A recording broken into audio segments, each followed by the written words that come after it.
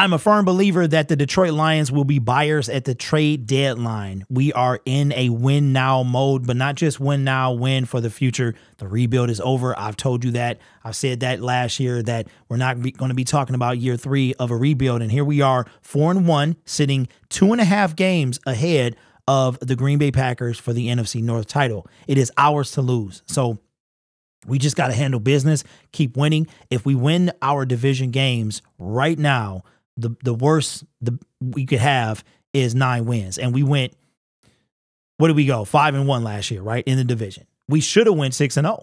And right now there's a possibility we could go 6-0 in the division. And that will pretty much guarantee the division for the Detroit Lions. So, but I already say we're going to win it anyway. There's no doubt in my mind. We're not going to crumble. We might lose a few here and there, but we're not going to crumble. The division is ours. And that's coming from a guy who has never, ever, ever been this confident, but I am this year. So why did I bring that up? Because there's been some talk since Emmanuel Mosley has gone down about cornerback and the lack of depth that we have. Jerry Jacobs was the depth piece that was supposed to come in, and he only was playing because Emmanuel Mosley was still rehabbing from his knee. Then he got the hamstring injury, and then we all know what happened, and we wish him a speedy recovery. His time as a Detroit Lion has come to an end. But there's a name I keep hearing about with the fire sale that is bound to happen in Denver with the way that they are going, about one Patrick Surtain II. Now, I do remember when his dad was playing. Yes, I'm that old. But I've been hearing a lot of things about him possibly being on the trade block.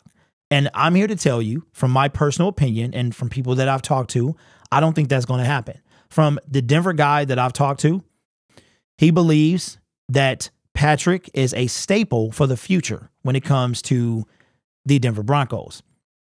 Russell Wilson, Cortland Sutton, Jerry Jeudy, tons of other guys would move before Patrick was to be moved, that he's essentially untouchable. Now, we all know the famous saying, there's a price. Everybody has a price. And I'm sure the Denver Broncos do have a price.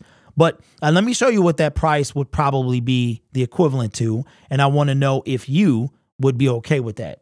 Now, this is coming from Pride of Detroit. And I want to show you what it is. I thought I had it pulled up, but do I? Yes. Okay, here we go. Coming from Pride of Detroit. Says, while they are open to trading most of their defensive talent, there should be serious doubts in any fans' minds that Denver would part ways with Patrick Surtain II. If they are, a price tag comparable to Jalen Ramsey might be on the table. Corners making first-team All-Pro in their second seasons don't grow on trees. And we had an opportunity to take a corner, but we chose not to.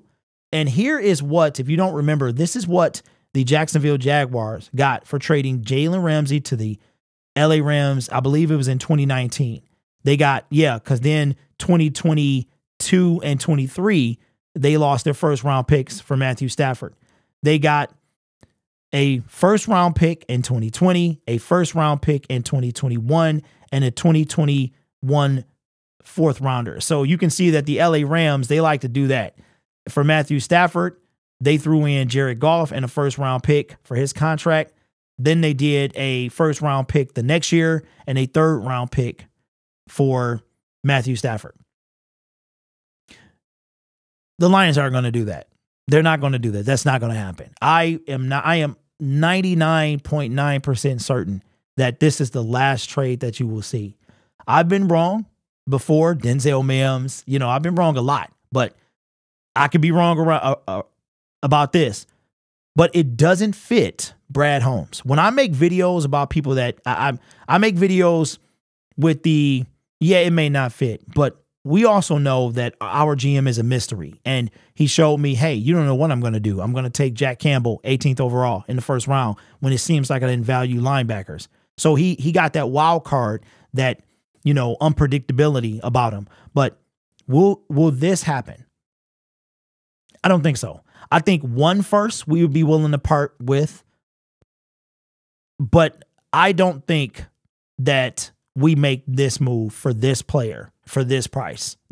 I just don't see that happening. I do truly believe that 3 weeks from today, the trade deadline will be an hour and a half away from the making of this video. And I think that the Detroit Lions are going to be buyers. Remember, the day of the trade deadline, that day, a couple hours before the deadline, comes out that TJ Hockenson was traded. It might come down to literally the 25th hour, but I do think that your Detroit Lions are going to be buyers at the trade deadline. Me in particular, I see either defensive end or wide receiver, and maybe some way, if he can fleece somebody, we get both. I don't know. That might be a pipe dream. But I do think that one of these moves will be made. I do not think that even with the Lions, not just the Lions, anybody, unless you're willing to give up a 2 first-round picks minimum, you are not going to get him. So I don't see that happening. But let me know in the comments below. Do you think Patrick Surtain II is worth 2 first-round picks